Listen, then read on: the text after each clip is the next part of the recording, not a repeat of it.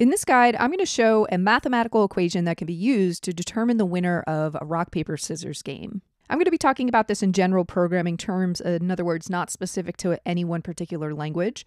But if you follow the notes that accompany this video, I do have final code solutions available in JavaScript, PHP, and Python.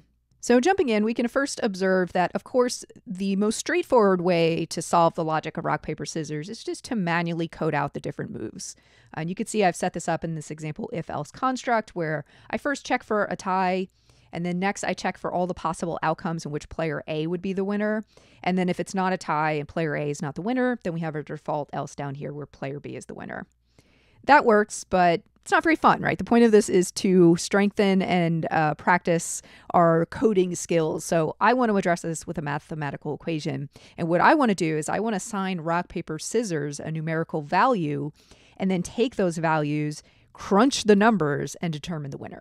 Now, if things were easy, there would be a simple correlation between these numbers and essentially where they rank. And there sort of is. If we look at it in reverse order, with scissors being 3 and having the highest number, well, scissors beats paper, right, because it cuts paper, and 3 is greater than 2. Likewise, paper at 2 is going to defeat rock at 1 because paper covers rock. So if we look at it in this reverse order, it's a pretty simple equation. The problem is it doesn't work in all scenarios. For example, let's say we have rock going against scissors. Well, rock defeats scissors because rock breaks scissors. And as we can see, rock at 1 is actually less than scissors. So this idea of the greater number winning, that doesn't hold up in all cases. So knowing this, we have to identify some other pattern that we can translate into a mathematical equation. And the pattern we can use, or a pattern, is this one I've outlined here. In this diagram, we can see a cyclical relationship where as long as we're looking at the moves in this clockwise direction, we're going to establish a pattern where every move to the right defeats the previous move. For example, if we start at rock and we move clockwise to scissors, well, rock beats scissors. If we continue in the clockwise direction, we have scissors and scissors beats paper. And then again, going in the clockwise direction back to the beginning, paper beats rock. Now, if we look closely at the numerical values we've given the moves, we could see that this diagram actually captures what we were talking about a moment ago. Recall that we had established that if rock is 1 and paper is 2 and scissors is 3, if we lay it out in numerical order, there is the pattern where rock is defeated by paper at a higher number and paper is defeated by scissors at a higher number. That pattern there, we can see in this diagram, we just have to follow it in the counterclockwise direction, right? So here's rock at 1, it's defeated by paper at 2, which is then defeated by scissors at 3.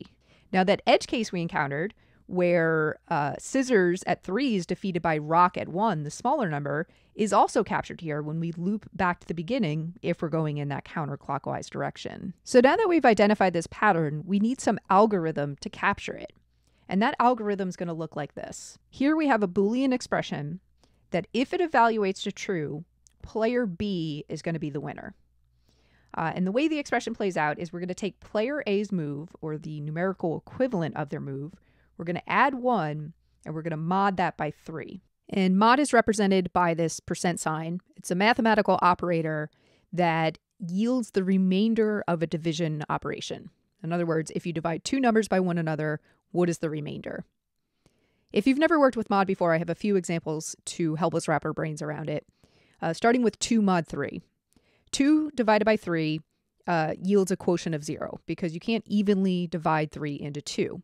So you end up with a quotient of 0 and a remainder of 2. Right, so 2 mod 3 is 2. 4 mod 3, the quotient of that is 1 because you can go 3 into 4 one time, but you're going to have a remainder of 1. 3 mod 3, that divides evenly, so you have a quotient of 1 and a remainder of 0. So applying this, rewinding to our equation, let's plug in some numbers. Let's say that player A had rock, so that's 1, and player B had scissors, so that's 3. So filling that in, player A at 1 plus 1 is 2, and then 2 mod 3 is 2. So the left side of this Boolean expression evaluates to 2. The right side of the Boolean expression, player B is 3, and 3 mod 3 is 0. So this Boolean expression is checking, is 2 equivalent to 0? And of course it's not, that's false. And because it's false, we know that player A wins, because as is noted here, player B only wins if this expression evaluates to true. And this checks out because, of course, we know that rock beats scissors. Let's try another example. Let's say that this time player A threw rock again, but player B threw paper. So same thing here. It'd be 1 plus 1 mod 3 yielding 2. So the left side of this Boolean expression would be 2. And then this time player B's value would be paper 2. And 2 mod 3 is 2. So now both sides of this expression are the same. So this evaluates to true. Therefore, player B wins. And that makes sense because if player B had paper, well, paper covers rock. And so on and so forth. You can plug in any of the combinations of moves, and this formula will accurately tell you who the winner is. So this is a fun little exercise just to think through the math behind rock, paper, scissors. But I would actually argue that the better solution, if we were actually building this as a program, would be the solution I showed earlier with the basically manual comparing of the moves, because I think this is more intuitive. It's more human friendly if we're just looking at it. Imagine some other programmer going through our code. This is going to make more sense, where this is a lot more to wrap your brain around, and it's only slightly shorter than this previous version. And I bring this up just to point out that when it comes to programming, sometimes we get too clever in our solutions, and it actually obscures the meaning behind the code. So that's always something we want to be thinking about. But for fun little exercises, of course, by all means, it's interesting and entertaining to think about how we can optimize our solutions.